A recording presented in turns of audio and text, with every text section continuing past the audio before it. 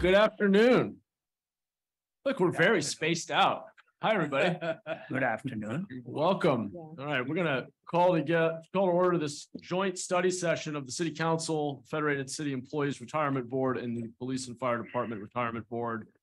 The afternoon of March 30th. Tony, would you please call the roll? Jimenez. Torres. Present. Cohen. Ortiz. Present. Davis. Here. Noen. Here. Candelas. Here. Foley. Batra. Present. Kamei. Mahan. Here. Thank you. Thank you. All right. Well, thank you all for being here. We really appreciate everybody taking the time for this study session. I know it's going to be very informative. You all are doing one of the most important jobs, which is making sure that we are meeting our obligations to our retirees and taking care of those who have served the city and its residents. So really looking forward to the discussion and learning together. I know we are kicking off with item 1 on our agenda, which is an introduction to San Jose pension and OPEB funding. And I apologize, I'm not clear who I'm turning it over to, but who's giving the first presentation? Mayor Mahan, good afternoon. Good afternoon. We are happy to Take be it away. here. So the first presentation is by Bill Hallmark, who is our actuary from Chiron actuarial firm. He intended to be here this afternoon, but his plane got delayed, so he's now reporting or presenting remotely. Okay. Bill, are you there with us? Can you hear me? I am. Can you hear me? Not only can we hear you, we can actually see you. Excellent. I'm going to share my screen here. Hopefully you can now see my presentation. Yeah, we got it, Bill. Good job. All right. Well, thank you for the flexibility to present via Zoom. I was really looking forward to actually getting to see everyone in person, but I guess we've now learned to present through Zoom and communicate through Zoom. So that's what I'll have to do today.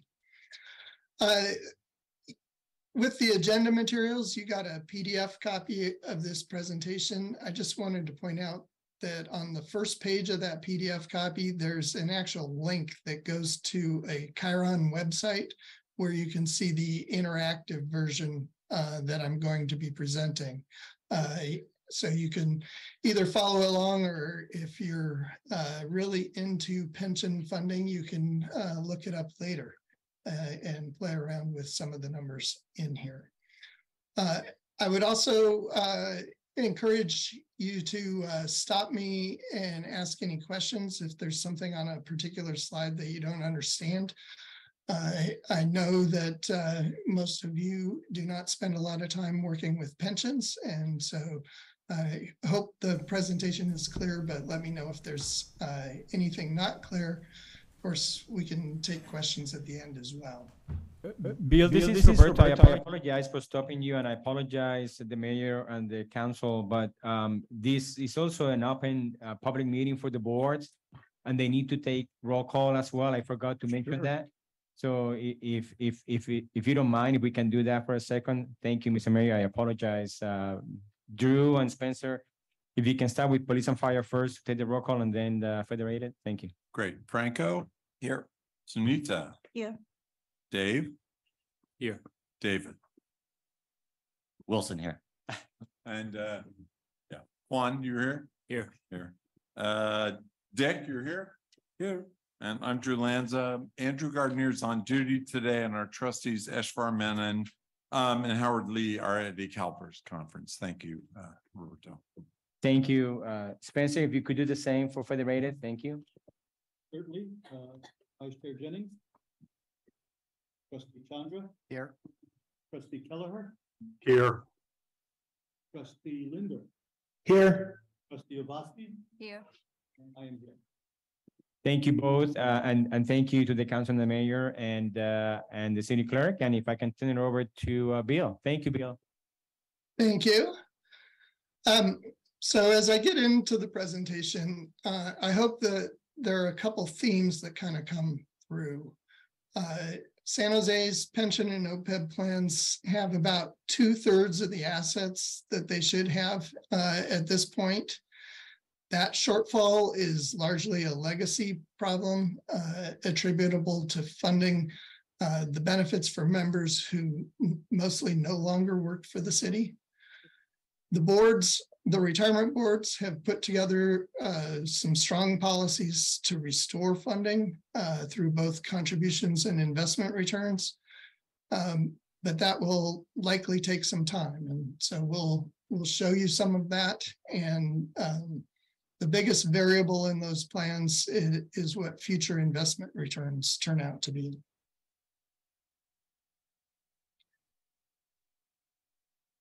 So to start off, all 4 plans, 2 pension and 2 retiree medical plans combined, have about $7.7 billion in assets. They should have 11.7 billion. So they're about $4 billion short in aggregate. Now there's a significant variation between the plans. Here you can see the pension plans are clearly the largest. The OPEB or retiree medical plans are relatively small in comparison. The Federated pension has a $2 billion unfunded liability. The police and fire pension, 1.2 billion. Police and fire is 78% funded and the Federated pensions 57% funded.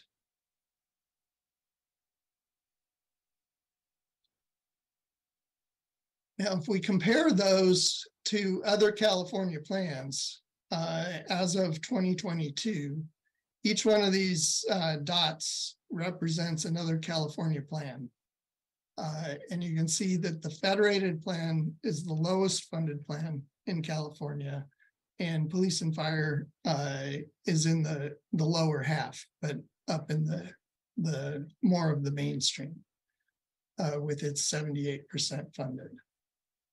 Now, they weren't always that way. So if we go back in time to 2007, the Federated plan at that time was 90% funded, and the police and fire plan was 113% funded. Now, all the plans were better funded than they are today. There's a Fresno plan that was 170% funded at the time. But if we roll forward, you can see the changes. And in the 2008-9 crisis, all of the plans' funded status fell. And then they've been slowly working their way back up. But at the same time, we've been reducing our discount rates, our expected return on assets, which makes them more poorly funded, and strengthening other assumptions. So the combination of those things, changing the investment assumption and trying to recover the investment returns, leads us to where we are today.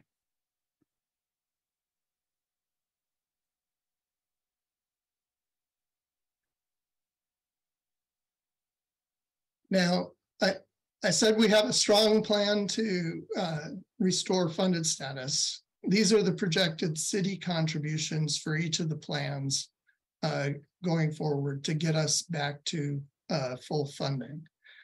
And at the bottom here is the Federated pension plan. It's got the longest path. It's only 57% funded now. We have a $2 billion shortfall to close. And so the current contributions are just above 200 million. We're looking at those increasing gradually over time until we get very well funded in the late 2030s. And then 2040, we look for a significant drop in contributions. Police and fire, it happens more quickly. It's better funded now. It's on a very rapid pace to pay off an unfunded liability. And then the OPEB plans are small pieces on top. If you just look at the pension, you can see we hit the peak at the end of this decade and then start a decline. That decline is being led by a steep drop that's projected in contributions for the police and fire plan. The Federated pension plan, we're expecting contributions to continue at a fairly strong level till 2040.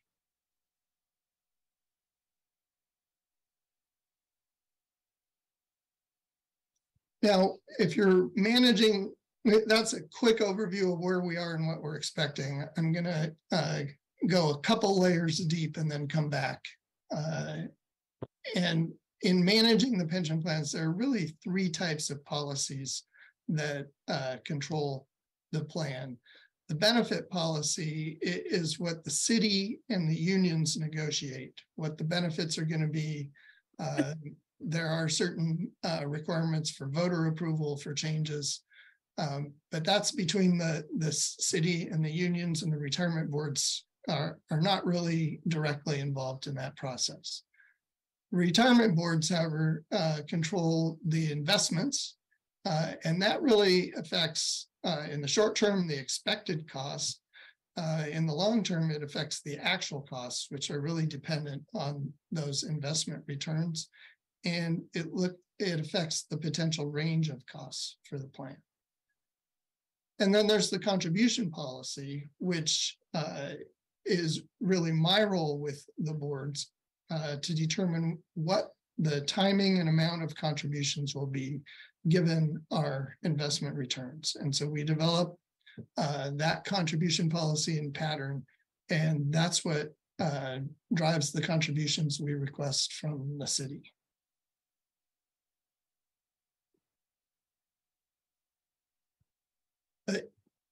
The basic structure of a pension system has not changed. This graphic is from the Harvard Business Review in 1965, and we still use it today because it still works. The key thing to understand is that our fundamental equation is over time, over the life of the pension plan, all the contributions plus all the investment earnings have to add up to the benefits paid and the expenses paid. So there's really only two sources of revenue to pay for the benefits that have been promised and earned. And so whatever we don't get from investment earnings, we have to make up for in contributions. And so if we get great investment returns, it will ultimately reduce the contributions. If we get poor investment returns compared to what we expected, we will have to increase contributions. There's really just those two sources, and that's the dynamic and balance and issues that we struggle with.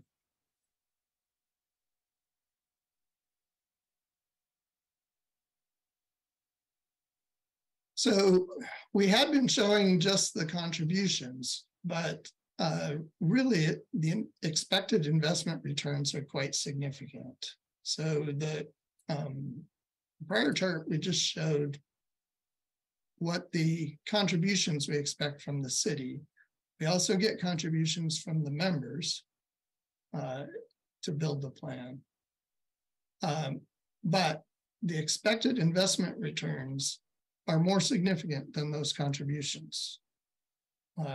And if we don't get what we expect, those get pushed back into the contributions over some period of time. We don't take an immediate loss and have to pay it all at once, but it builds into the contributions.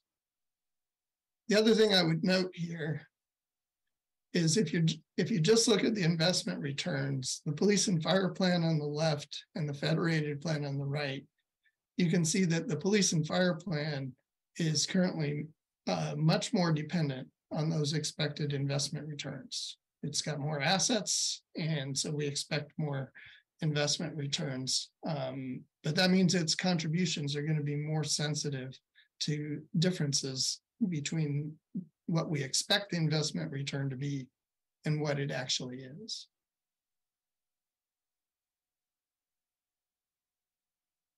Now, when we set contributions for the members in the city. The first piece is something we refer to as the normal cost.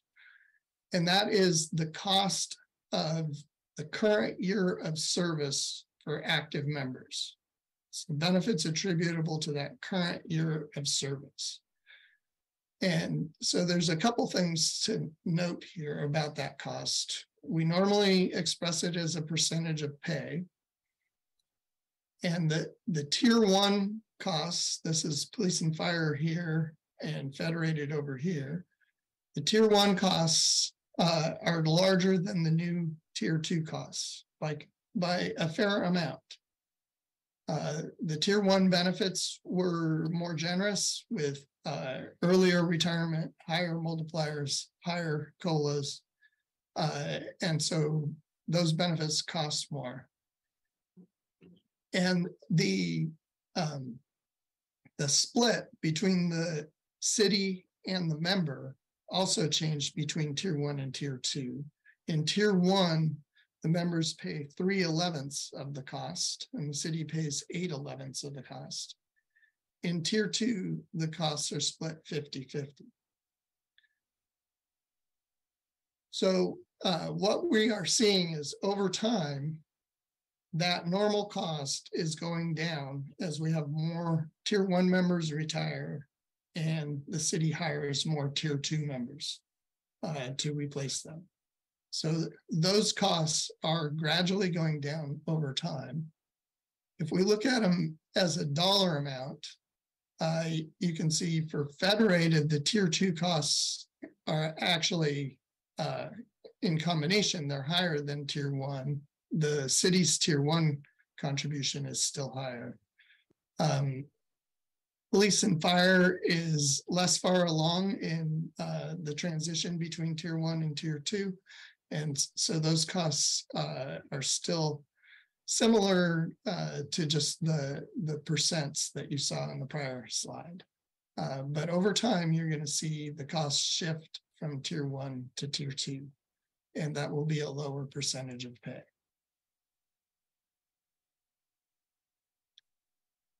But the last piece we put on is a payment to pay for the unfunded liability.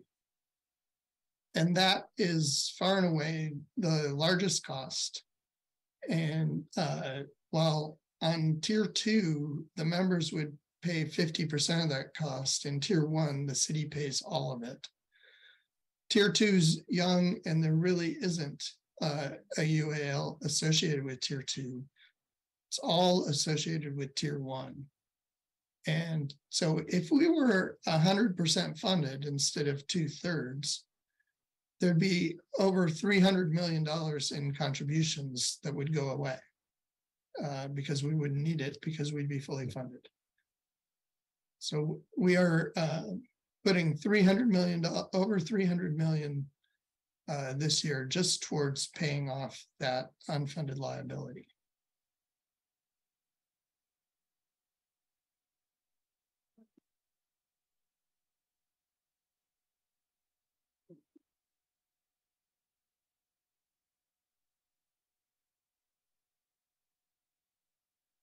Just one more comparison to other California retirement systems here. We put in the total normal cost rates for, you can see the police and fire and the Federated. Most of the other systems have some combination of general members and safety members. And so we created the yellow dot to be the city of San Jose as a whole. To blend them, to provide a more apt comparison. And so you can see that the total normal cost blended is above average, but it is coming down as you shift from tier one to tier two. The employee contribution rates, you're about average with an average rate of about 10%. But the employer contribution rate, you're among the highest in the state. And that reflects Federated being the lowest funded in the state and really a strong policy towards paying down that unfunded liability and getting it paid off. These things also reflect that we use a lower discount rate, a lower expected return on assets, which increases our expected costs. So if you look at those California systems, the most common rate is 6.75, but there are a lot of systems at 7%. We're at 6 5/8 for both the Federated and police and fire. And we used to be the lowest discount rate in the state, but several of the systems have now caught up, and actually a few are lower. But we're still below most systems.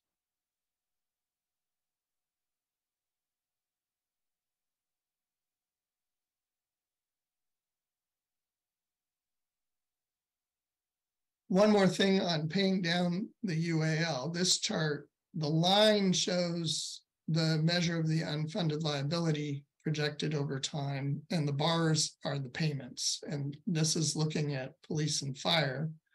And so you can see in 2024 and 2025, we're going to be paying about 140 million towards the UAL. We're paying 145 in the current fiscal year.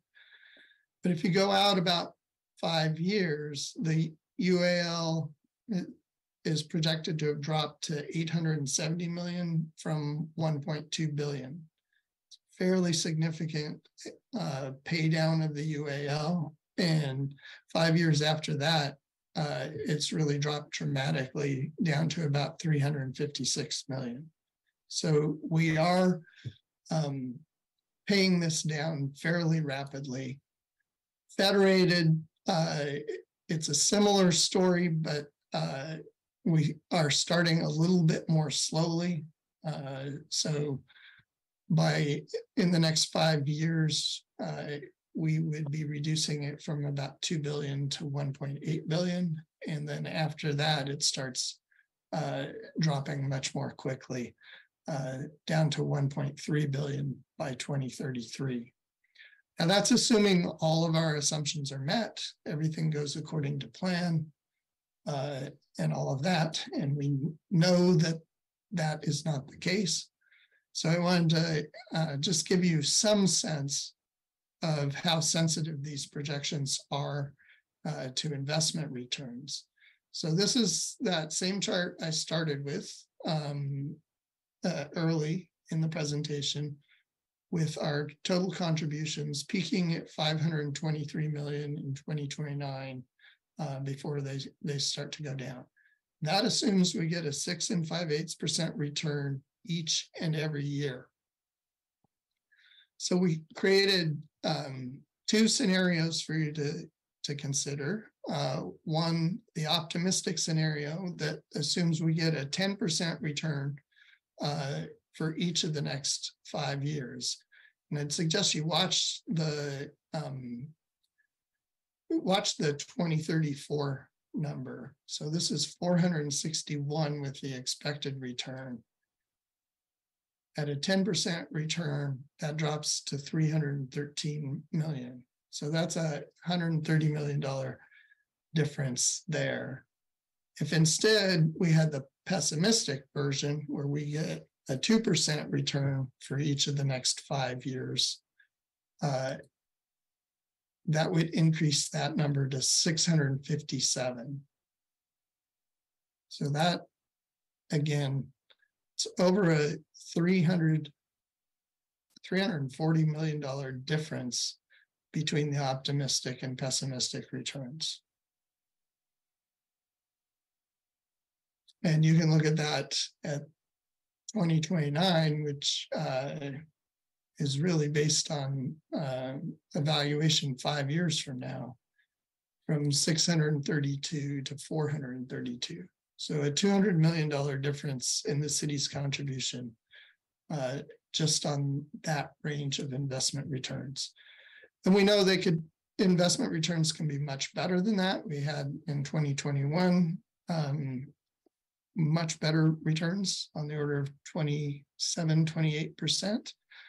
And then in 2022, we had worse returns that were down below zero.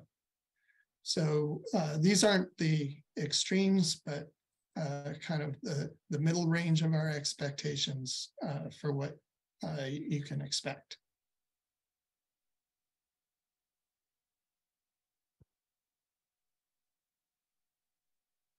So I just wanted to wrap up with, I think the slide will come up here with those themes again. The plans, including the OPEB plans together, are about 66% funded, but we are expecting that number to improve each year. We know contributions are high. They're about $472 million for fiscal year end 2024. Those high contributions are to pay off that unfunded liability that's mostly for the benefits for Tier 1 members who have mostly retired. We expect gradual increases in the contributions if all actuarial assumptions are met, but there's really a wide range of possibilities depending on what actual investment returns are. So with that, I'll open it up to any questions people may have. Great. Thank you so much. That was really informative. Especially appreciate seeing those scenarios at the end. I think that's really helpful context.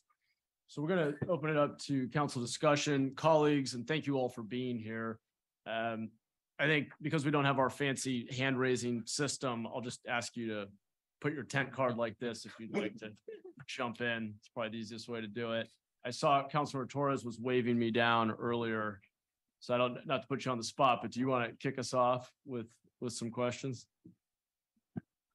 I have a bunch written down, but I can yield some time to my colleagues if I keep asking them. But so in the presentation, the funded ratio for the retirement systems, I liked how you played around with the years. Obviously, you went all the way to, shoot, I'm talking like if he's here, out there on Zoom. Yeah. Yeah, if I think if you can go back to it. So you're obviously going back to 2007 because that was right before the pension fight that the city had, right? Well, 2007 was a peak for many pension systems, not just San Jose. Okay, but it's before the financial crisis. Okay, thank you. And I know I just made you jump to it. And I'm sorry. What I meant to say is if you can go back to the one where you had them all in one, the contribution rates for California retirement systems, which is I think slide 12. Can you also do 2007 for all three of those? Can you play around with, or do you have to do it separately? I don't have that information built in here. We could certainly follow up with that. But you're right. The city's contribution rates would be much lower compared to both in an absolute sense and compared to other systems. Okay, so I squiggled a question here, and I hope I can read my own writing. My question is for slide 4. Would this gap look different? Would this gap look different if we didn't have the pension reform that we did in 2009 or 10, whatever year it was? Would this gap look significantly different if we didn't have the pension reform fight of 2009? Yeah, so the pension reform reduced the costs. And so where we would have come out in terms of funded status is a little bit unclear because we would have required more contributions in the interim. And your liabilities would have been higher. But I think the pension reform definitely reduced the costs to the city in that interim period. The Right. pension reform did not do anything for paying off the legacy liability other than create more space for higher contributions to go towards that legacy liability. Right. And so we obviously see that in slide 10, right? Where, Yes, right, with the components of the contribution, how it equals and levels off for our Yeah. city, right? In that slide. it's probably better in slide 9 where you're looking at a percent of pay. Yeah. And that's where actually I was going for next. Thank you. Do we know how many active tier 1 city employees we still have? Because I'm actually tier 1 and I haven't retired, so just letting you know. Right. No, we definitely have. Just We like definitely do other have active tier 1. And you could, I don't have the number right in front of me. It's in our valuation reports. But you can see we're still collecting $9.4 million a year from tier 1 members in Federated. And 15.9 million a year from tier 1 members in police and fire. Yeah, no. So my question, and I can probably get them offline, is how many active tier 1s for police and fire we have? How many are retired? Same thing for tier 2, and then obviously same thing for the federated pension. So I could always get that from you, right? Yes, in fact, if there's a chat function, I can look them up after I'm off the presentation and put the answer in there. Oh, yeah. We're not on Zoom, but we'll get it somehow. Okay. Yeah, Bill, if you can forward that to me, and I'll make sure that is made available to the city council. By the way, you are so lucky that I'll be back before you next week. Right. To talk about the actuarial report results for 2022. So you're gonna hear some of these to a less extent, but I can actually touch base on some of those questions and some of that data with my presentation. Great. And I just have 2 more comments after this, I promise, colleagues. And I don't know who these questions should be directed. I think maybe they'll be directed to Roberto, because the individual on Zoom is our consultant, right? For the pension plans, right? Yes. Okay. How would, if our economy were to tank again like it did in 2007, how would layoffs how would mass layoffs affect our pension plans? Because I saw we went up until 2043. How would mass layoffs affect our pension plans? Massive layoffs, I should say. Bill? Why are you laughing? Oh. You want to take that one? I mean, what is the, I think the council member is asking actually the actual impact, then if we have layoff for the city, which decreases the amount of contributions by the employees, obviously, but do you want to take that? Sure. Yeah, so there are a complex web of impacts. First, we would collect fewer contributions from members. We would also have some lower liabilities because we are assuming that these people will continue to work and earn larger benefits. But having said that, about 70% of the liability, or 67%, I think, for Federated, is for people who have already retired. Mhm. And so the reduction in liability would not be that significant. Presuming that the massive layoffs are because the city does not have revenue, that would be a very significant concern for us because, as you saw, a big part of our contribution that we're trying to collect is to pay that unfunded liability. And so anything that severely impacts the city's revenues and budget also has an impact on us and concerns us about our ability to collect those contributions. Okay, great. Thank you. So as we talk about filling vacancies here in our city of San Jose, and I know that that's been a big lots of, concerns from my colleagues about vacancies. When we're trying to fill in these vacancies and they're former full-time folks in our city, if they were tier one and they get rehired, or I think we even have that retirement program where I don't know what to call it, semi-retired folks could come and work for a little bit, right? If there's a lot of work that our city has, do they come back into the same tier that they left? So if a tier one, or just for example, somebody quit a long time ago and was tier one and was to come back as a city employee again, will they be hired under tier one or they'll be hired under tier two? So generally speaking, what will happen is if you were a tier one member and left the city for another jurisdiction and you come back to the city, you are considered a legacy member, which means that you go back when you join the city, you go back to tier one. If in turn you refer to the retired members, I believe, and obviously the city is here, so if I misspeak, please correct me. They do have a program that they have a retiree rehire. Yeah. That means these are members that have already retired and are receiving a pension from the system, in which case they just will be working to help. They get paid, but they are limited in terms of the number of hours they can work a year, and they do not become part of the plan. So there's not any extra liability for that either. Okay. And If you'd like, I do have the member counts now. oh, sure, yeah, I would like those numbers.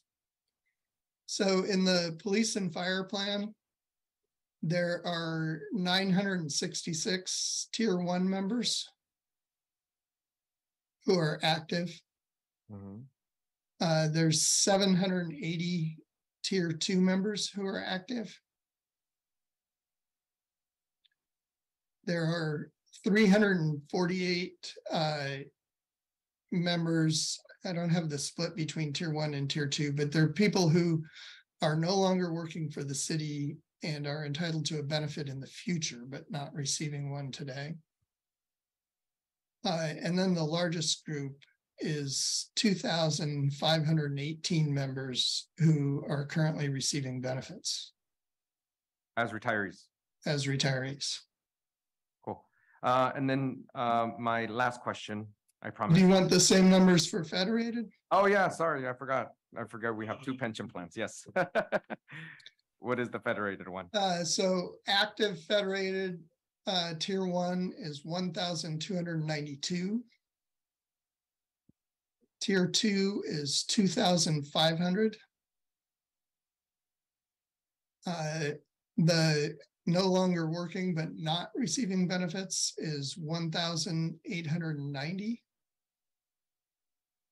And then the group members receiving benefits is 4,557. Okay. Great, thank you so much for those. And then my last question, I promise before I yield my time, is I'm a visual person, so correct me if I'm wrong. In slide 14, that's it. What I'm seeing here is by 2043, we would have paid off the unfunded liability. Yes, if all of our assumptions are met. All right. So this is the schedule, assuming that everything goes exactly as expected, including earning 6 5/8% each and every year. Okay. Great. Thank you. Councilmember. Yeah. I just wanted to clarify something that Roberto said. Just to give you a little more detail on the rehired retirees, we can use them up to 960 hours per year. I think you were going there with that question. And if they were to exceed that, then they would jeopardize their retirement benefits. Okay, great. Thank you. Great. Thanks, Councilmember. Great questions. Not seeing any tent cards up. Anybody else have questions? No? I'll just ask, are we seeing other jurisdictions do anything innovative that we should be looking at as a city in terms of paying down, either increase? I know we've talked about pension obligation bonds, which I have my own concerns about, but would be a decision of the council, but ways of accelerating payment into the funds or reducing obligations on the other side, buying people out of their healthcare benefits. I mean, are there any solutions we're seeing out there that we should be considering, or have we tried everything and this is just kind of the flight path we're on at this point? I think largely it is the flight path you're on because of the legacy issues. I think the new-ish thing for new plan designs is to include more risk sharing features. You have some risk sharing in terms of the contributions in tier 2, but a lot of the other designs are adjusting benefits in terms of the risk sharing to control the volatility of the costs. Can you say The issue is you can't do that with the legacy liability. And so that's why I say you're largely on the, you're on this path. right? Can you say a little more about the risk sharing that you just referenced that you're seeing other cities do? Forward looking, of course. Yeah, so they're restricting it based on funded status. But I should point out that risk sharing goes both directions. I mean, so if the plan does well, they pay much higher COLAs. And if the plan does poorly, they pay little or no COLA. Right. Okay. And then on the healthcare costs specifically, I don't know what the rules are, but are retirees legally allowed to enroll in Medicare? And if they did, would there be a world in which we could pay them for part of the savings of doing that as to incent them to do that as a way of reducing our long-term obligations? Is there kind of a win-win potentially for the city and the employee if they were to enroll? Well, the retirees who are eligible for Medicare, I believe they are required to They're enroll. required. Okay. Got it. All right. Just thinking of a creative angle here for reducing our. But I'm not the. Yeah, but your big liability is still the tier 1 pension liability. Understood. Yeah. Okay. All right, colleagues, I've been stalling as long as I can. If there's nothing else. Roberto, was there anything else on item 1 that you wanted to cover, or should we move on? No, there was nothing else. Again, I'll be before you, city council next week to present just the 2022 results. So certainly I'm happy to answer any questions there as well about the actual evaluation. I think the last comment that I'd like to make about this, and I don't know, Bill, if you have any slides on it. One of my goals was to sort of connect the actuarial information with the presentation by our chief investment officer and some of the trustees in terms of the asset allocation. And that have to do with the ratio of active members to retirees and the sensitivity that brings to the plans. I wanted to make the connection because we make that statement every year when I come before you for the evaluation, and so does Prabhu when he comes to present investment results, which has impacted the board's thinking in terms of the asset allocation and the risk profile that they actually implement when selecting that asset allocation. Meaning that because of the high ratio of both of the plans compared to the peers across the state, it makes for a highest sensitivity to market fluctuations, which means that when we have great returns, it's awesome for the plans, but when we have bad returns, it's actually more painful for the plans. And because of that, the boards have made a conscious decision over time to limit the risk profile of both plans through the selection and the implementation of the asset allocation. But I'll leave that concept to our CIO, who is obviously very well educated in that area and can speak more eloquently about it than I can. So thank you. Great, thank you. So that's a perfect transition to item 2, and Prabhu will pass it over to you. All right, thank you. Thank you, Mr. Mayor, council members, trustees. Good afternoon. So our presentation will again be some 35 minutes long, and then we'll open it up for questions. The last time we made a presentation to the joint city council board meeting, we addressed some specific topics because at the time, the composition of the council was different. You were somewhat familiar with our investment program, and there were some specific concerns, and we addressed that. Now, since the majority of the council is new, this is going to be sort of an investment 101. And so it's certainly not our intention to talk down to anyone, but we are going to explain some fundamental concepts. We all appreciate the remedial course. But I know some of you are very sophisticated, so bring on the questions. But we'll start with Chairman Lanza, who's been here longer than any other trustees, like a dozen years, I think. And so he'll give sort of a historical overview of the plans and what got us here. And I will then talk about our current asset allocation and why we manage our portfolios the way we do. And that'll be followed by Trustee Chandra, who's the chair of the Federated Investment Committee, on our results. And then we'll open it up for questions. With that, over to Trustee Lanza. And I'm hoping that somebody can drive the slides for us. Is it possible, Tony, to have someone from, thank you. There you go, Great. Drew, thank you. Right, so I'm going to talk a little bit about why PNF is unique. That's fine. We're in Zoom hell. And next slide, we're going to go really fast. So disclaimers, first of all, I'm going to take you on a journey with me because I've been on this board for 12 years. Of the 16 trustees, there's only one other trustee that was in this room with me on March 2011 when the city, I think, wisely decided they need some help from independent members. That's my friend, Dick Santos, who also joined the board in March of 2011. I am not a financial expert. I'm not a pension expert. I'm not a government expert. I do, what's that famous movie? I do have a unique talent, right? I'm a recognized expert in building and sustaining high function teams. And at the time, wisely, I think, the council, the mayor, and the system said, we're going to be building a new team where we haven't had one before. Let's bring in a guy like Lanza. So they went looking for me, I went looking for them, and the rest is, I think, a happy coincidence. Now, in the next 5 or 10 minutes, I'm going to pull a rabbit out of a hat. That's the second sentence here. I don't think my fellow trustees are going to agree that's what I just did. I don't even think our consultants are going to agree that's what I just did. I'm not sure you're going to agree that's what I just did, but I think it's what I'm going to do. Next slide. So the journey of building high-function teams is a learning journey. You learn other people, you learn the challenges and so on. No disrespect to you, I decided to tell this as sort of a cartoon story in stick figures.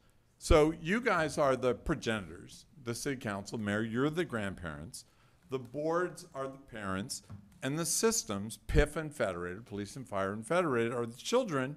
Our consultants are the teachers and principal, and there's this odd, quirky character, this tutor called Alpha. Next slide. Next slide, hang on. So when we showed up, it was very, very clear that there was a horrible debacle in 2007, 8, 9. Now, we all know we lived through it. There was a horrible debacle. It was the real estate crisis. But that crisis, and Bill sort of showed you this, hit San Jose harder than it hit similar pension systems. We had no idea why. We're brand new.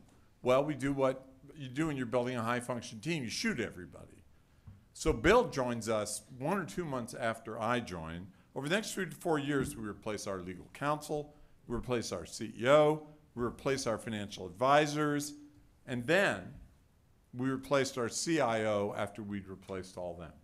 We had no idea if that was the right thing to do, but the general rule of thumb is when a group in an army loses a battle, you take everybody out. The soldiers, the general, the lieutenants, the sergeants. Next slide. Next slide. A lot of this is just filler in case you want to read standalone. Next slide. Okay. So police, it turns out in this 12-year journey, thank God, thank you, Bill. God, thank God for Bill. Bill says at the very first meeting with them, hey, you guys know you're different, right? Police and fire, you get this, and you've seen the slides. And of course, being new, we're like, okay, well, he came highly recommended, so we're listening. What Bill tells us in the vernacular of this cartoon is that PIF is abnormally sensitive to his grandparents. In the specific, Bill tells us that the city of San Jose is abnormally sensitive to the performance of the police and fire pension fund. You've seen some of that already. That's why we had Bill go first. Next slide. So this is Bill's slide. Now look, I'm a trained engineer, and that black dot on the right and left is police and fire. As a trained engineer, when you see a slide and it talks about a population and you're an outlier, you either think, great, we're all going to get rich, or holy crap, we're all going to die, right? It turns out it's neither one of those. It just says we are very abnormal, and therefore our challenge is to work with you to compensate for that. Next slide. It turns out Federated is very normal. It's a little underfunded, okay? But it's pretty normal, thank God, pension system, good for all. Next slide.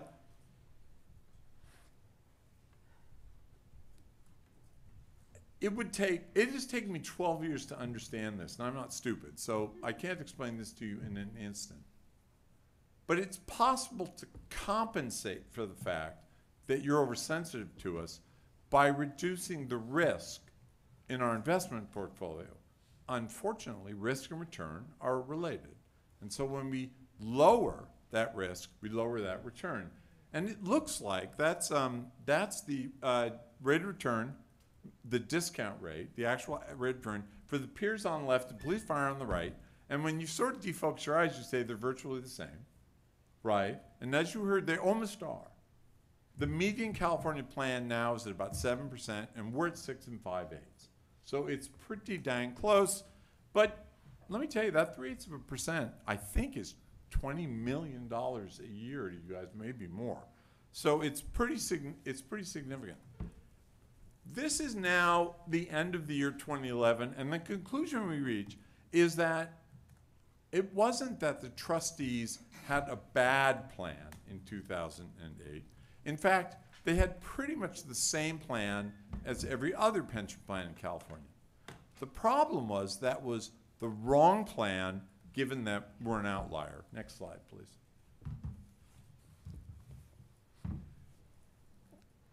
So I'm going to pull a rabbit out of a hat, but I have to tell you that the impetus for us having the same rate of return, the same discount rate as our peers, is not some wonderful intellectual exercise. To be damned honest, as a trustee and the rest of we got tired of answering the question, why do you suck? Why is everybody else at 7.5% and you're at 7.25%? I swear to God, every pension conference, you walk in, they laugh. I'm not making this up. They would laugh and say, you suck. And we're like, no, we are unique. All right. So some of you know Vince Sunzeri. At the end of 2011, Sunzeri and I go out and have beer, and Sunzeri says, I think we can simultaneously have a lower risk, lower return core plan, but an overall plan that returns the same as our peers. That, ladies and gentlemen, is pulling a rabbit out of a hat. Let me show you how we're going to do it. And we have actually, in fact, done it. Next slide. I am not a finance guy. Vince says, and I'm not going to explain this to you, he says, if beta is an immovable rock, you add alpha. For those of you that know finance, you know what I just said. I didn't know what the hell he was talking about. That's why we had the meeting over beer. We went looking to build a team that could generate this mysterious alpha thing.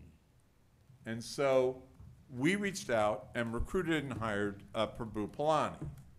Now, I'm not actually pulling the rabbit out of the hat. Prabhu and his team are pulling the rabbit out of the hat. But since they work for me, I'm gonna take credit for it. Okay, next slide. All right. So in life, you guys get this, right? Everything is kind of graded on a curve and graded in absolute, right? I don't have to outrun the bear. I just have to outrun you. Grade on a curve, or it's just me. I damn well better outrun the bear.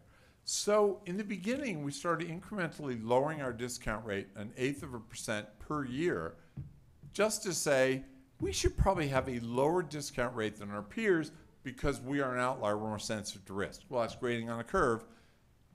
And that may sound stupid to you, except there have been a lot of studies on crowds have more wisdom than the best experts in the world. It's called the wisdom of crowds, right? And so we assumed that the rest of the pension systems had the right number for them, and therefore the right number for us would be slightly lower.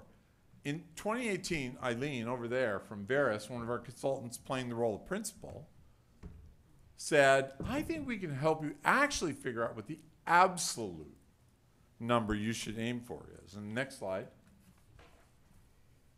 So we had an offsite at the Hayes Mansion, and the answer came back, I think we can calibrate this. So in any given downturn of 2008, of 2022, 2023, the city of San Jose will feel the same pain as its peers. And how we do that, we'll have a lower discount rate, lower the risk. So as the market goes down, we will feel less pain. And you can see it, it's happened this time. Peru could tell you, we have lost less in this downturn than just about any other pension plan in the state, which means we gain less when the years are up. Next slide. Next slide. So it's probably driven you guys a little crazy that we have a lower discount rate, and therefore you have to pay us more money. It certainly bugs us that we go to conferences and people say we suck. But the reality is every previous mayor, Mayor Reed, Mayor Ricardo, and council has said, yeah, dang, but you're doing the right thing, because that, man, we never want to, I mean, the city almost went bankrupt after 2008, right? And so, next slide. So I'm going to read what Professor Alpha says. Your report card will continue to show lower grades in core subjects. That's the bulk of our investments. That's a lower risk portfolio, lower assets, but higher grades in electives, and therefore your GPA will match your peers. I've used this analogy over the years because GPA kind of makes sense what it is. And so in the parlance of beta and alpha, we will choose a lower beta for the core portfolio. We will build alpha on top of that. Next slide. Next slide. This slide is so controversial, I'm sure I'll get beat up in the parking lot after this. I believe, Drew Lanza, chairman of Police Fire, believes, I'm not sure anybody else believes it in this room, that we could right now have a discount rate and a rate of return equivalent to our peers and still have a lower risk portfolio. In other words, in a downturn, the city would say feel the same amount of pain as the city of San Diego, but we would get to 100% funded more quickly, and your contributions would be in the tens of millions less per year. Bill, I know Bill is, thank God Bill's not here because he'd be the one beating me up in the parking lot.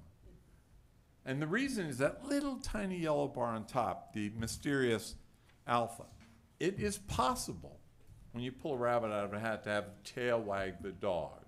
That little piece of alpha may be enough to make us the same as our peers. Next slide. Right, so 2021, at least I decided it works. I don't know, probably you weigh in, you can say it doesn't. All right, now next slide. So some of you know we pulled a little stunt off in the year 2020, which added hundreds of unexpected millions of dollars to the portfolio. We triggered alpha. It was very planned, it had been planned for years, and COVID, while COVID may have killed people, I hope nobody in this room lost anybody, while it was painful to people, it was wonderful for our pension system. And we had, alpha is proven. We did it. It's clearly alpha. So here's the problem, and you're going to hear more about this, Mr. Mayor and City Council, over the course of the year. Alpha is by definition what's generated by very, very smart people doing very smart things. And that little slice is not about stocks and bonds. It's about really esoteric asset classes like venture capital. I'm a venture capitalist. Overseas debt, distressed debt. Asset classes where the money is made by the talent of the people dealing with money. I'm a venture capitalist. Good VCs make money, bad VCs don't. Year after year after year. It's not luck. It's almost all skill. The problem, next slide, and now we come to last year, and the problem is, of course, that we've now built, Prabhu has built a staff that generates alpha. He has pulled a rabbit out of a hat. Now, you may not believe that's what he did. The rabbit is there. It's a number on our report that we generated hundreds of millions of dollars by doing something smart and unusual. Next slide. So this says 2022, it's really today. So hopefully you, the grandparents, say, we're so happy that you did that, you generated all that money and lowered our contributions. And we say, well, we had help. We had Prabhu and his staff. And later on this year, we're going to ask you for help keeping that staff. Now, next slide. Here's why I'm going to get beaten up in the park. I'm going to say something, it's just me. It's just true. In the lower left of that chart is the claim. It's a claim. It's a prediction about the future. I believe, look, San Jose is a great city. We've had great city councils, great mayors. I hope we still have one with you folks.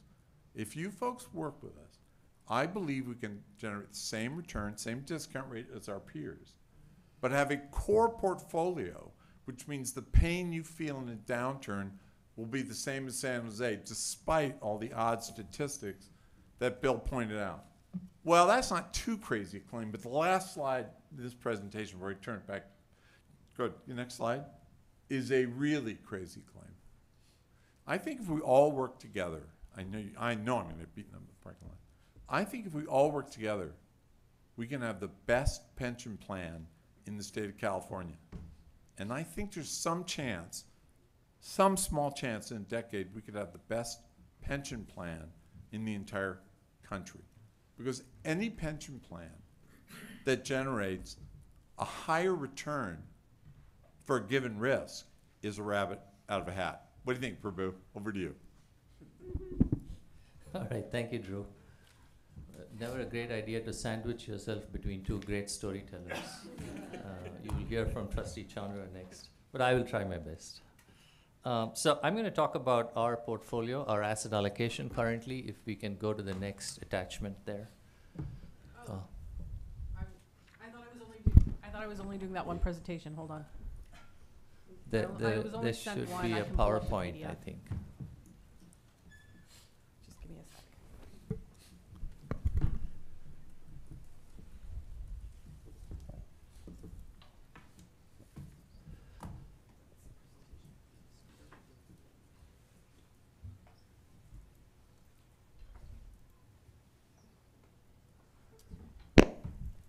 Okay, thank you. Yeah, if we can go to slide 1. So I'm going to start with a chart that looks like the periodic table of elements. I don't know if you can see this, if you can read this.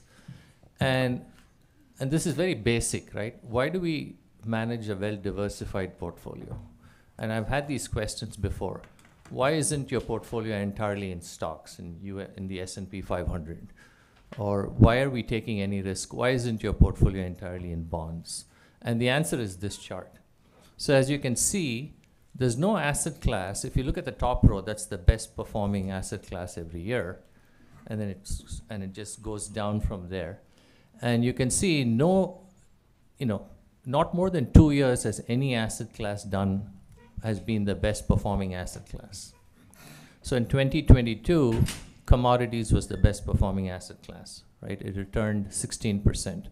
But if you look at commodities from 2012 all the way to 2015, it was the bottom performing asset class, right? So it's very hard to predict. And if you look at US equities last year, it was down 18%. But in other years, it's been the best performing asset class, which is why you want to manage a well-diversified portfolio, which takes us to the next slide. The next slide shows you our current asset allocation. And Drew briefly mentioned this, touched on this. So we follow what is called a functional asset allocation. And we have three categories of assets: growth assets, low beta, and other assets. And what's the point of doing this, right? So we have a discount rate of 6 5/8. And so your growth assets are the asset classes that are going to do better than 6 5/8. And so you want the majority of your portfolio to be in those asset classes. And they are public equity, private markets, Drew reference private markets, emerging markets, debt, high yield bonds, and so on. But you also want to keep your risk low, right? You can't put all your money in growth assets. So you want some diversifying strategies. And that's what low beta and other assets do. So what they do is they provide some liquidity to the portfolio. They also provide some diversification benefit to the portfolio. So, you know, in 2018, Chairman Lanza referenced this in his presentation. Whereas our risk consultant did a study, and they said you don't want your absolute level of risk to be greater than 12%. So you don't want to fluctuate more than 12%. And that's 12% as a standard deviation number, which means 2/3 of the time it will be around that 12% number. Because if it does that, it impacts your sponsor a lot. So we try to take risk not more than that 12%. At the same time, we try to maximize returns. So in the process of doing that, we've come up with this asset allocation target. And we came up with this with the help of our consultant, Makita. So you can see that Federated takes a little bit more risk than police and fire, and Chairman Lanza explained why that is so. So you can see growth assets are higher in Federated than police and fire, and low beta assets, which are diversifying assets, are greater in police and fire than Federated. So this is our current asset allocation target. And I'm going to show you on the next slide how this has changed in the last 5 years. So 5 years ago, I'm on my 6th year as CIO now. But at the end of 2017, we were taking a lot less risk than we are taking now. And part of the reason was the financial crisis of 2008, 2009, and also us not understanding what our right level of risk should be, which is where our risk consultant came in and said, you know, you can actually take a little bit more risk. So, you know, our risk level was running at about 10%. And they said, maybe you can actually take 12%. And so we waited for our time. So you can see the comparison here. Now, unfortunately, we did not have a functional grouping of asset classes back then. But I can tell you in 2017, our growth assets were about 40%. And today, our growth assets are much higher, or at 75%. And the difference is really bonds. In 2017, our bond portfolio for Federated was 33%, as high as 33%. And we've significantly reduced that. And part of this is a better understanding of our risk profile. And risk and return is tied. So the greater the amount of risk that you take, the greater the amount of returns that you can generate. And so we moved to this functional asset allocation to better understand our portfolio. We increased allocations to equities and growth. And we also reduced allocation to high fee asset classes, right? There's some sensitivity around fees, and rightfully so. In fact, if you go to our next slide,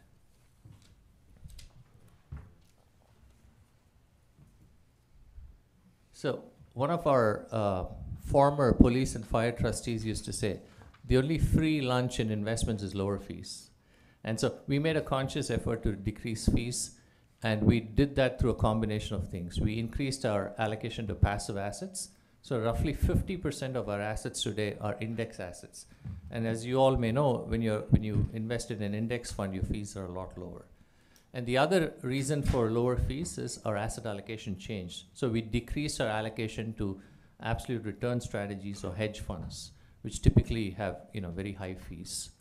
And instead, we substituted that with lower fee alternatives like cash and cash-like investments. The third thing is just negotiation.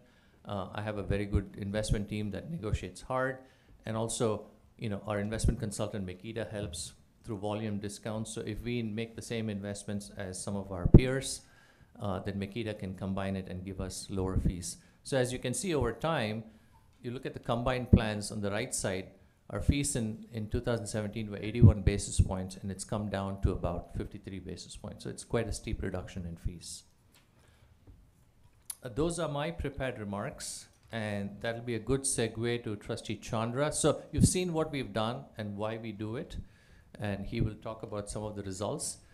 And I know this went very fast and it was very brief, but I'm happy to take questions after the presentation. Thanks, Prabhu. You could have sequenced me after Drew because I'm going to continue with the secondary schooling metaphor. I'm the teacher or the parent. I get to give everyone the report card that has been generated by the CIO and his team, and I'm happy to report that we were probably a C student, and we're definitely a solid A student now. So let's start with the of the three charts up there, the one to the left, which talks about the total dollar value added. Can you move to the next chart? We're not there yet.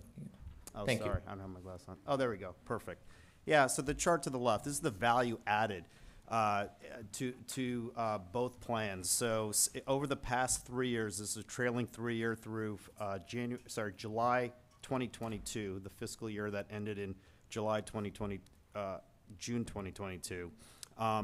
Federated's added $672 million, and police and fire $975 million. So one CIO staff, that is $1.5 billion generated over those 3 years. Keeping in mind that this is the result of the changes that Prabhu has talked about that we've implemented.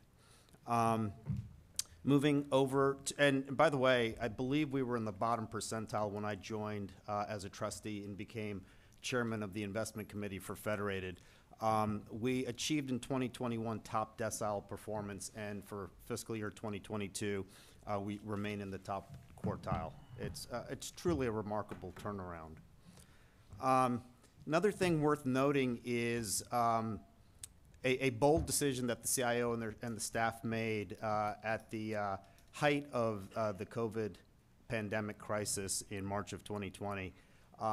A lot of analysis done in concert with our consultants, calling emergency meetings with both boards, preparing us and informing us for an opportunity to readjust our strategic asset allocation to be heavier in growth and take advantage of the downturn in the market that we had experienced at that time. Don't know how many plans would have had the temerity to do that, but again, our CIO made a bold decision, support by both boards, and we were able to add $164 million to the Federated plan and $131 million to the police and fire, so combined addition of $300 million to our AUM. So moving over to the chart on the right.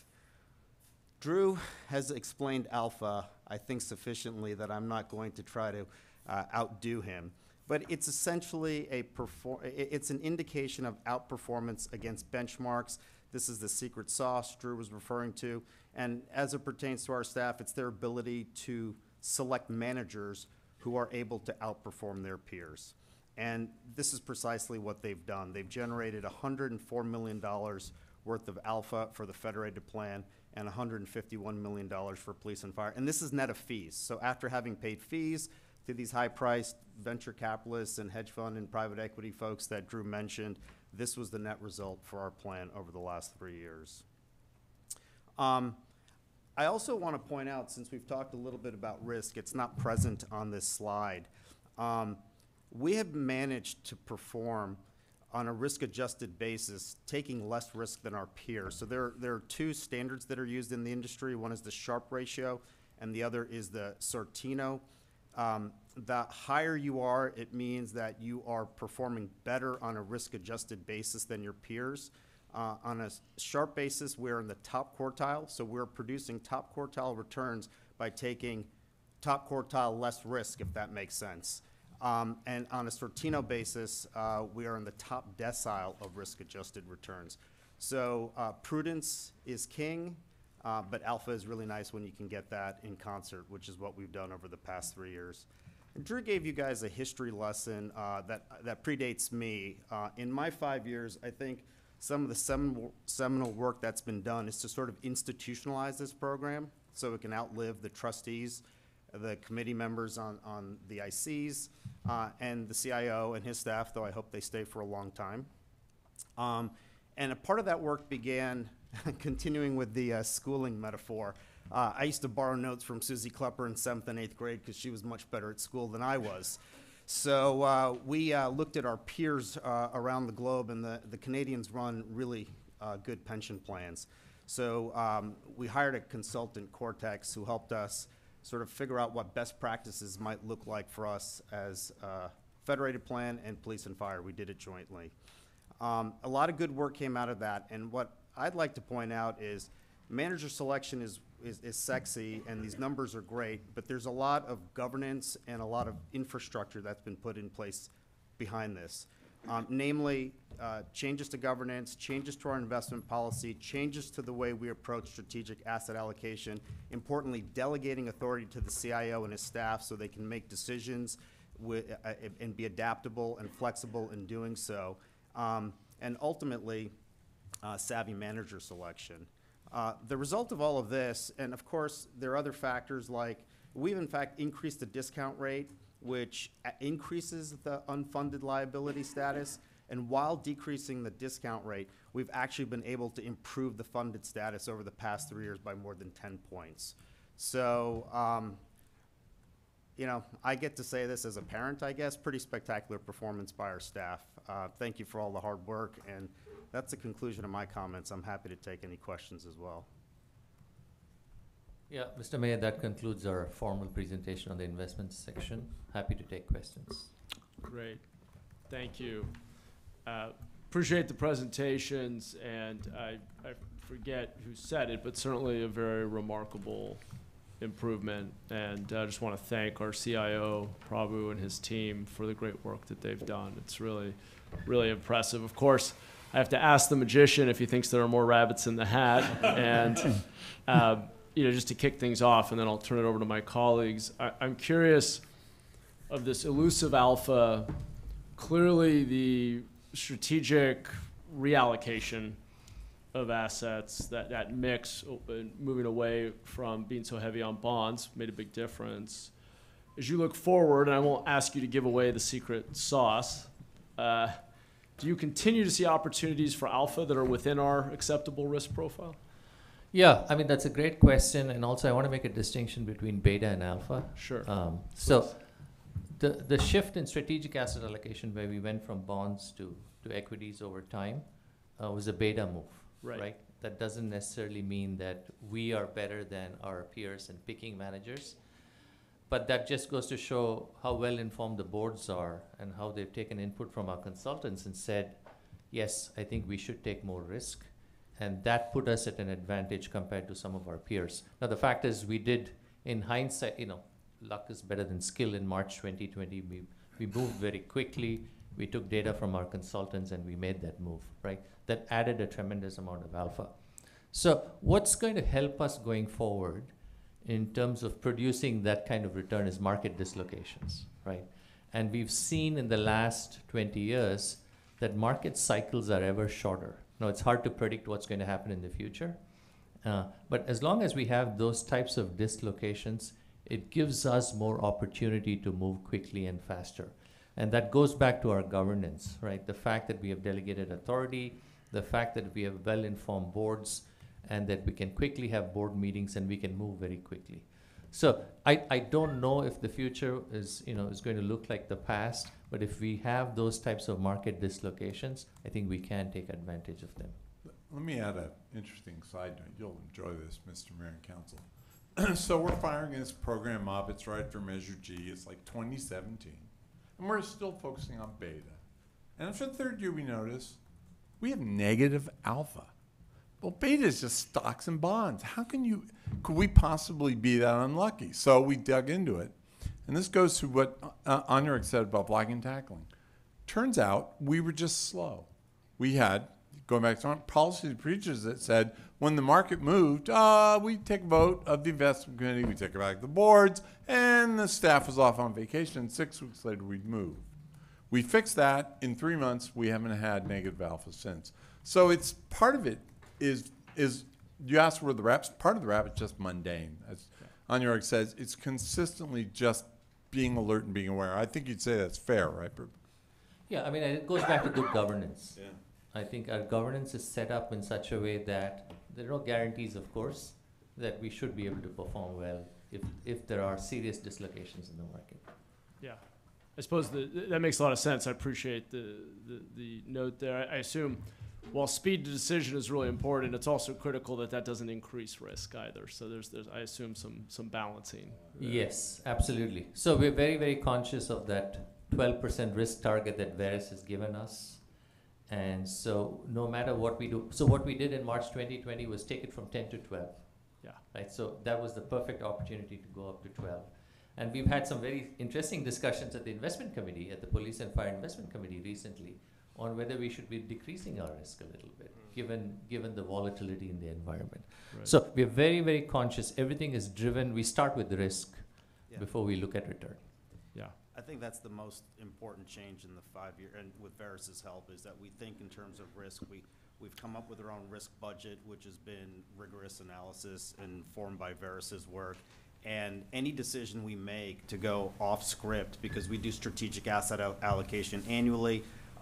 Drew has spoken for himself, so I'll speak for myself. I'm not a big fan of changing it annually. Strategic means 10 years, 20 years, 30 years. If you're just a wet reed in the wind every year, you're kind of working against the principle of strategic asset allocation. But when these dislocations happen, that's an opportunity. That's what every fund manager, I'm in the venture capital industry the way Drew is, that's what you salivate and wait for those moments. But as long as you have a discipline, you've got a risk budget within which you're operating, hopefully you won't do crazy things, and I don't think we have. Great. Well, thank you. Appreciate that. Let me open it up to my colleagues. I'm not seeing any tent cards up, but council member, do you want to? Okay. Go ahead, Councilmember Batra. Oh. I think everybody's mic is on. Hello. Automatically. Hot mics is all mic around on? the table. Is my mic You're on? on. Okay. I just want to be a little clearer on the changes you made to generate this alpha. That's a style of change, right? And it's not that one time those changes are done and that's going to sustain this alpha. Now, you change your risk factor from 10 to 12. So you're saying as the market moves, you may be trying to change the risk lower or higher. Similarly, your allocation may move from stocks to maybe bonds or something others. So to sustain this alpha which you have gotten, you have work to do constantly. It's not a one-time change, you're done, and now we are set to make, what, 104 million or whatever. That's exactly right. I mean, the clock sets for us at the beginning of every year. Okay. And so it's a clean slate and we start again. Okay, all right. So let me add to that. If you listen carefully to my presentation, I said there were 2 mistakes that our previous trustees made in the 07, 08, 09 real estate debacle. One was they didn't recognize we were unique, and Bill showed you the charts. The other one was they didn't recognize that something systemic had happened with inflation. Well, we all know this, right? For those of us with gray hair, right? Remember my first mortgage in 1987 was 17% per annum. Yeah, And we fixed it, right? So let me tell you, so I'm a smart guy, and he's a smart guy. And I've known Andrew, he's a smart guy. Well, so you look at inflation. And by the way, some of the smartest people on Pennant didn't see this. If you understand statistics, inflation hit the 1 sigma point in 2000. It hit the 2 sigma point in 2004. And by 2007, inflation had been low for a time unprecedented since the founding of this country.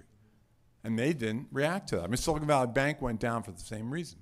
Look, inflation's nasty, right? And the previous board thought, well, the future's just like the past. Anyway, your question basically says, how do you see the future? You just ride it and surf it quickly. Okay. And the second part of your change is really that you change your process, how quickly you can react to it, which is really the fundamental, because if you didn't have that, you don't have the ability to really generate this alpha, because by the time you assemble your board and all that, opportunity is gone. Okay? All right. Okay, thank you very much, and I'm glad to be sitting among the smarter people, okay? So it might help us at least be able to claim in the evening that we were with smart people. Excellent. Can I make just one clarification on the structural changes, the work that we did to change governance, the policy?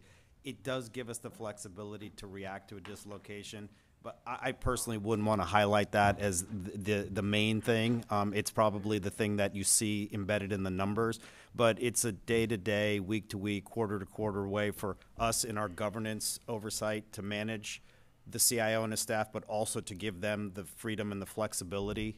We moved a battleship 2 or 3 degrees. That's all we did. Okay, thank you very much. Thanks, Councilmember. Councilmember Torres. I just, I wanted to go back to inflation, and yeah. And anybody could answer this question. I'm assuming you all know about it. Does inflation actually help or hurt us in terms of investment? Yeah, so I can answer that. You want some amount of inflation in general, right? If inflation is too high, it eats into your purchasing power, right? And if inflation is too low, if you have a deflationary environment, then that's going to hurt risk assets. So you basically have to adjust your portfolio according to the inflation scenario that you have. But what the Fed tries to target, and I'm talking policy here, is a 2% inflation target, right? So it all depends on how you construct your portfolio and how we construct our portfolios in anticipation of what's going to happen with inflation. So regardless of the environment, you can have a portfolio that can ride through it. What's difficult is change in inflation rather than the inflation level itself. So Roberto, aren't the pensions have a 3% capped COLA? Is that right? Most of them do, especially in California, yes. Yeah, and ours does too, right? So no, so the tier 1 has a 3%, and it's Right. not really a cap. It's a fixed 3%. It's fixed 3%. Yeah. Yes, and tier 2 I think is, I'm looking around I the believe it's 2% tied to the CPI. Which correct 2% tied to the Right. CPI in the Oakland, San Francisco, and San Jose area. So there is a concrete question to answer your question. In times of low inflation, we get hurt because the historic inflation number going back to 2000, I think was like 2.2 or 2.3%, and yet we were increasing pensions 3% per year. In times of higher inflation, right, that to some extent inures to our benefit. And I'll tell you, we have our great trustee Sunita and I, we had this debate. We're going offline, we're arguing. Is inflation, so there are 2 regimes of inflation. There's the first post-war period up to 1990, it was about 4%. And the second period we've all lived through from 92 to about 2 or 3 years ago, where it was roughly 2.6, 2.7% over that whole time. And it matters deeply which of those 2 regimes, and Sunita and I are practically in fisticuffs arguing which one's going to be next, and no one knows. And we will make that bet because we're not in the business of betting, but we will prepare, I assume, Prabhu, to benefit no matter how it turns out, right? That's the hope, yes. I might just add that it depends on where interest rates are.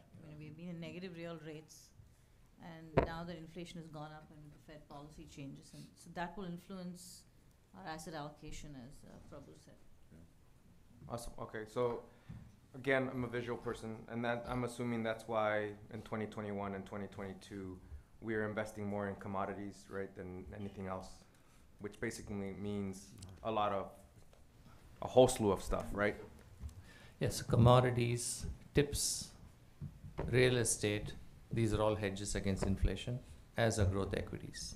Right, and that's where I was going next. So, like, what does investing in real estate look like for us? So we invest in two types of real estate. One is core real estate, which is publicly traded real estate assets, commercial, residential, and so on.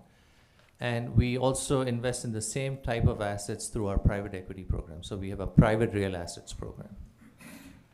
Okay. We don't invest in like dirty industries, right?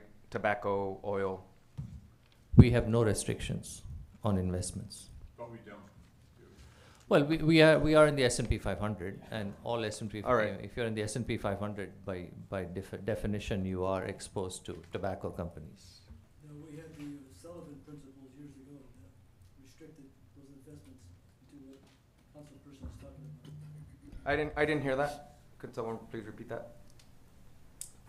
Years ago, we had those Sullivan restrictions You need to be closer to the that mic. was imposed way back when. I don't know if to me, it was supposed to carry over.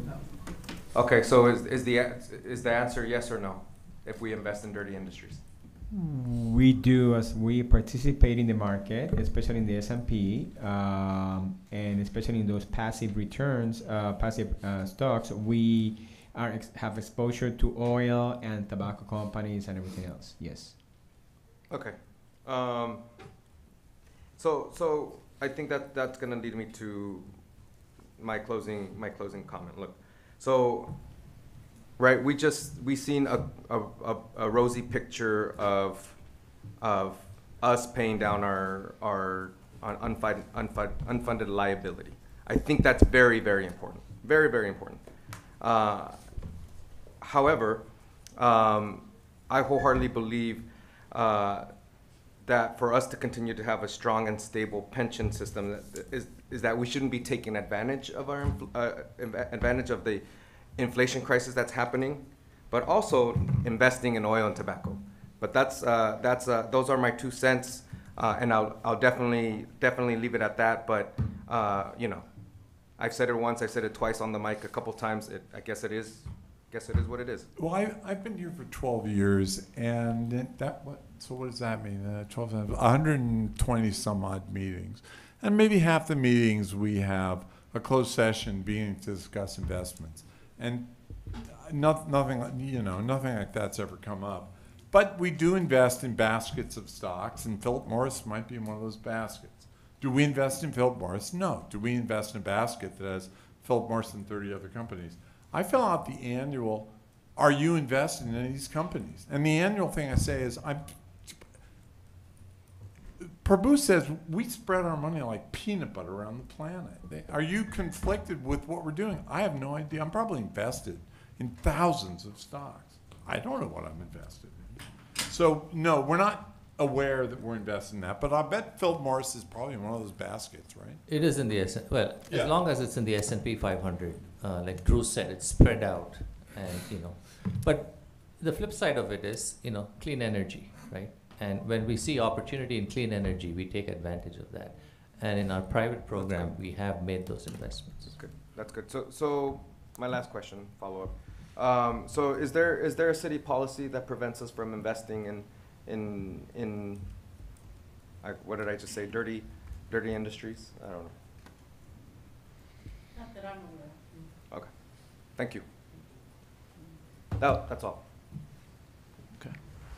I do think, just thinking about this, I think on the city side of our own investments, we have some policies related to some that. Not on the pensions. Not on the Yes, I retirement just wanted to Great. clarify that. Thank you for that clarification. Yeah. We looked at that last year, I think, on the city side. Yeah. Great, thank you. Okay, thank you, council member. Colleagues? Jennifer, do you want me to jump? Rick Monroe. Yeah. Deputy Director of Finance. So on the city side. Oh, here comes the answer on the city side. On the city side, the investment portfolio, we have an investment policy which specifically excludes some of those industries from our investment. So we have a fixed income portfolio, so we do not buy bonds or securities from those industries. Great. And is there a reason why we don't have a policy for our pension? Is it because it's more run by a third party? We don't determine the investments. All right. That's their job. That's what the boards Okay. are for. Other questions, comments? Colleagues? Go Going once? Okay. Well, yeah, please, Councilor. As the representative for as a council representative to the Police and Fire Retirement Board, I first want to thank you for the Retirement Board 101, both the first presentation and the second one and the alpha beta and your drawings were really fun. But and I want to thank Prabhu for the really brilliant investment strategies that have brought us to where we are today, which is in a pretty good place, even though we have substantial unfunded liabilities that we have to consider. But that was really created over years ago and continues to accumulate. And eventually you can see it'll be over, but not in my lifetime. But I want to thank all the trustees who on both sides who are fiduciaries to those accounts and their fine management of the systems. So thank you. Yeah, thank you, council member. And I'll echo that. I appreciate all the good work that's been done. We're clearly on a much better trajectory from a very dark moment. And I know that's due to a lot of the leadership in this room, and appreciate you also taking the time to be here today to educate us and answer questions, and look forward to working with you all in the years ahead. So thank you. And with that, unless we do, Tony, I apologize. We need to go to public comment now. Yes, we need to go to public comment. Okay, we'll have one public comment period. Go ahead. Is there anybody in person? And there are no hands online. Well, with that, y'all got off easy. We were adjourned.